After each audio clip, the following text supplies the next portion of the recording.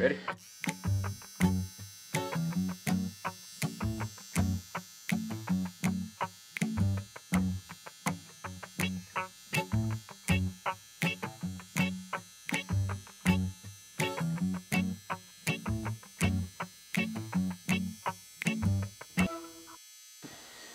What's up, dude? What up, dude? How you doing, bro? Good, how are you? Just marking them up again.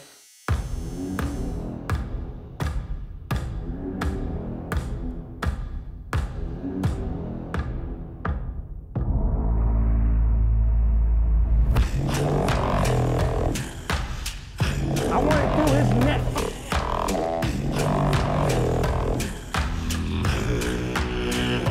You gotta get bigger, stronger.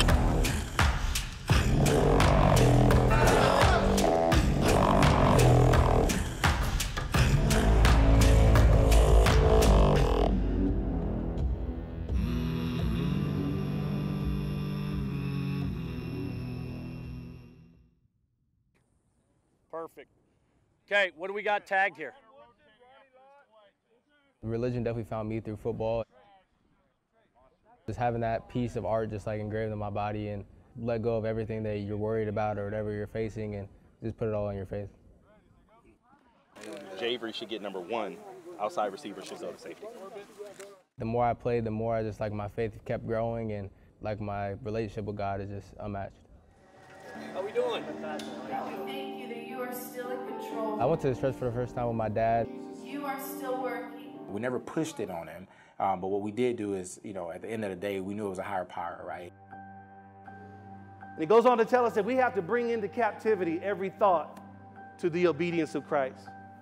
Football's a hard game, it's physical.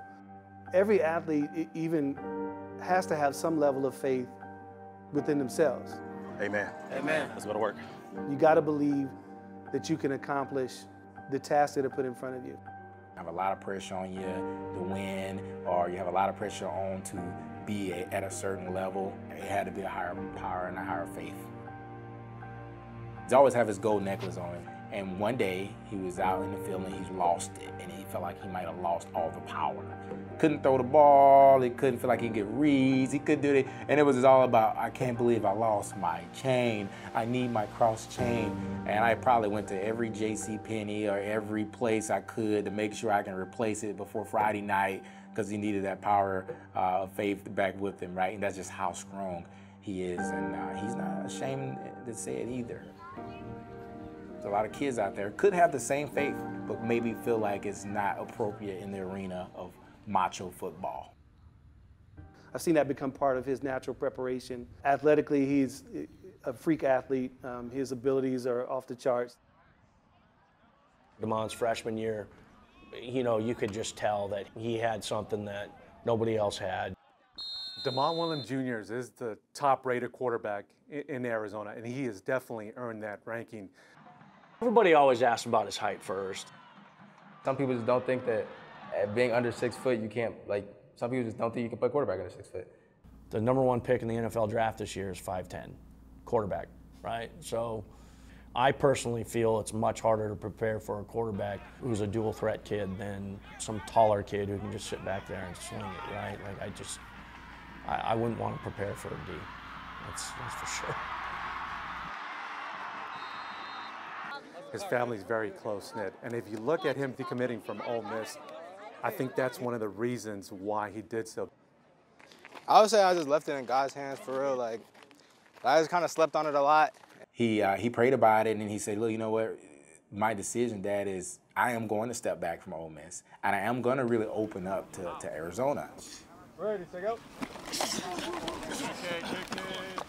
Faith is a huge component to football because it helps you to go beyond what you could do on your own. You guys want a picture?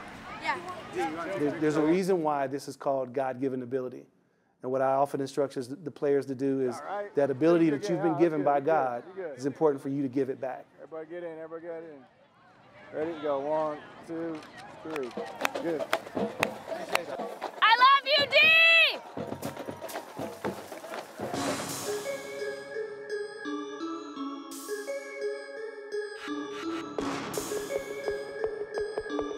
There was a time when Mountain View was a dominant football program for many, many, many years.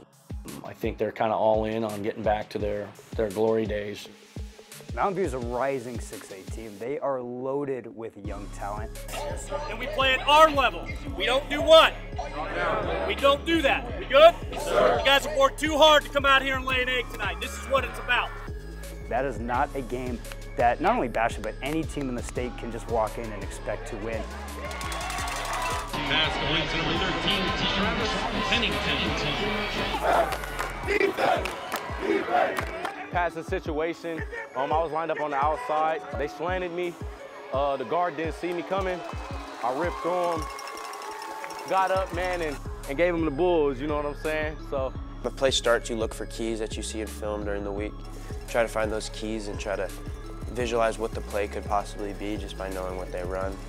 Coach always tells me to look for the 3 on the right side if I'm dropping into my zone. Having to be at the right place at the right time. Hey, and a baby. There we go, Eli. Throw it. Throw it. Okay, go, baby. Go, baby. Go. The pre-snap, the 2 safeties were high, so I knew I had to split them, and then after that, it's just off to the races. I bobbled it a little bit, but still a touchdown. You can't have a run through. So get that lineman? Yeah. Yes. Yeah. That so dude just, on the outside, he's not going to get the play. Yeah. So just step inside and take that away. Dash returned a punt for a touchdown. It was unfortunately called back due to a holding. Vince Lindsay came off the field and he owned it. What'd you do?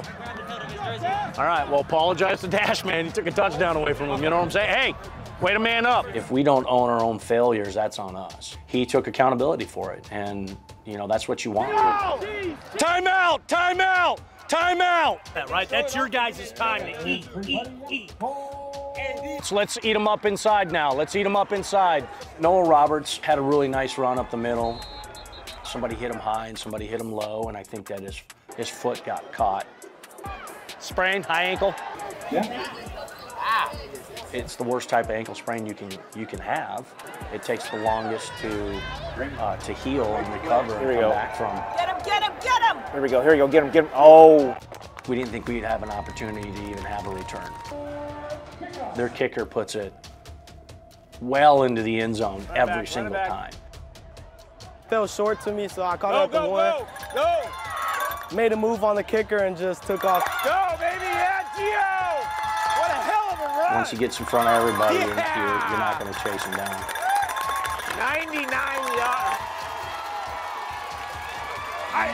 Wind out, hole! Wind out, hole! Why, David? Nice. Yes, I was concerned that this might be a trap game. There's a process to this, and you've got to embrace the process of winning. We're not entitled to win. We can't just show up on a Friday and win. Really good job to come out from the gate and all gas, no brakes, right? That was a really good job. Really proud of your guys' effort. You ready? But I'll show you the new one. It's gonna be nice.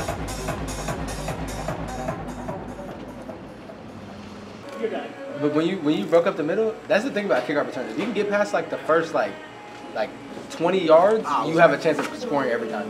Because it's really like 2 or 3 people that can tackle you. Yeah, I was running hey, the middle, and I started running this way. I was like, kickoff. Yeah. You look like me.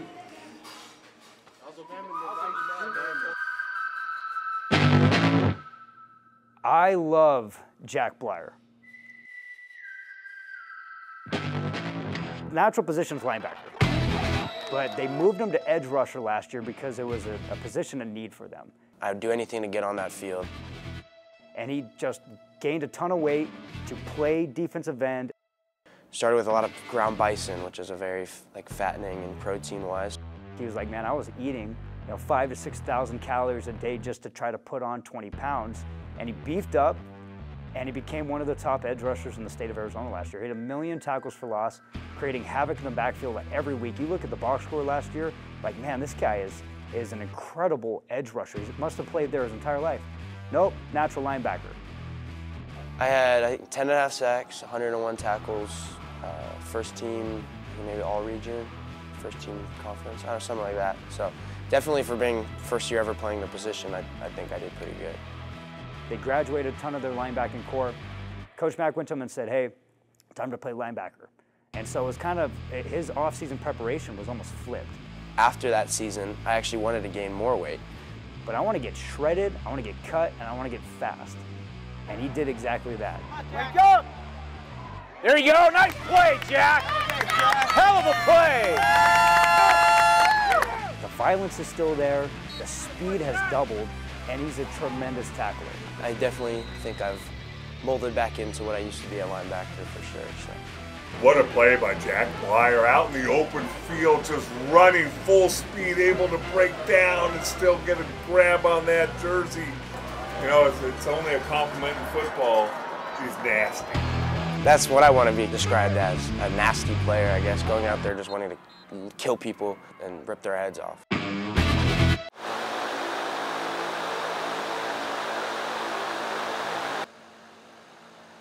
So it's just weird formations that you don't see a lot. O'Connor runs a lot of wing T, which is like a 3 running back set. They have 3 running backs in the backfield, and then they'll play with 1 receiver and a tight end. I don't know why he's squeezing right here when he's right here. And he, look, right there. But JJ made him miss, though. So it's going to be a long day, guys. All right, so prepare for that. It's going to be our longest one, and then we're done with our road trips, except we got one more. When we get on that bus, let's make sure we don't sleep the whole time. Right? You sleep the whole time, you're going to wake up, it's groggy, and then you get what I'm saying. We know it's far, but you know, we're going there to play a football game, and we're not going to allow something like that to dictate any type of way we play. They're a 2-2 team right now. They made the Open last year. I know that they want to get back to the Open as well. There's no reason why we can't play with this team. There's no reason why we can't beat these people. Understand that? So go hit them again, punch them in the mouth, pick them up, hit them again. Time to finish. We got that? Let's go finish. Let's go. Yeah! Let's go. Kill on me. Kill on me. One with me. Kill. Looking at their schedule, after us, they have a very good shot of winning out. Touchback on the kick. Basha football, 1st and 10. Their return to the Open really is determined by what happens this Friday. Oh my God. Oh my God. Oh my God. Oh my God. Oh my God. Oh my God. Oh my God. It's really a tale of 2 teams that are extremely different. Oh my God, we got them all. This is great. We want to be an explosive team. We want to focus on explosives. We want to focus on big plays. We want to focus on putting points on the board. 3-3. No, you was looking. The safety picked up you. They do things that we don't see all year. Be the only time we see this type of offense being run this year. Oh, there go wing T. Over. They're a double wing under center. Wing T team, primarily run. They want to be a team that is 3 yards in a cloud of dust, then slowly, trudgingly moving the ball down the field and wearing you out.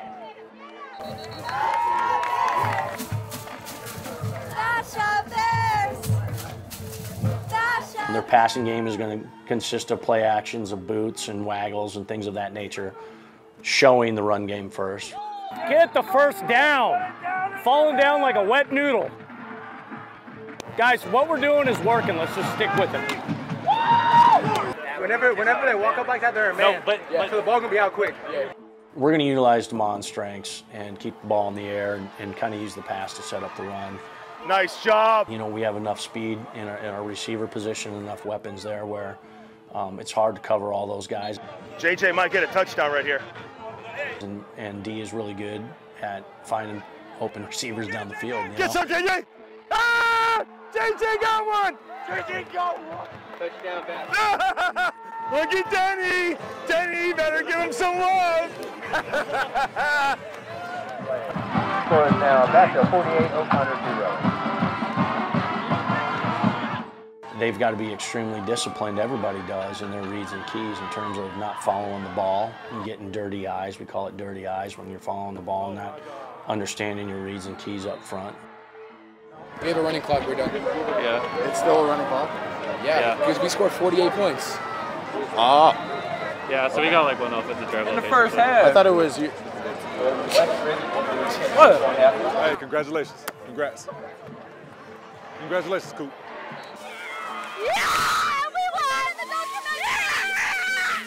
It was a great team win, guys. I'm really, really proud. But We're then starting to click. In a couple weeks, you have some big games. Let's talk about next week. We don't pass over anybody. We haven't played a home game in a long time, and we know what happened last time we played at home.